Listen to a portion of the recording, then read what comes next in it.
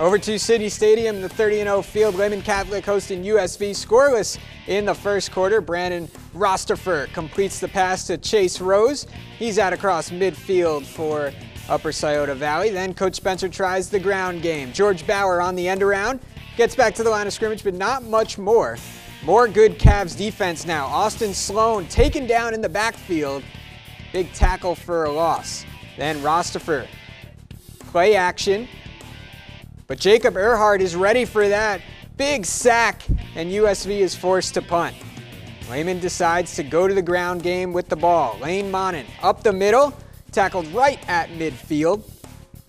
And another inside handoff to Monin. He picks up 5, hitting the hole nicely.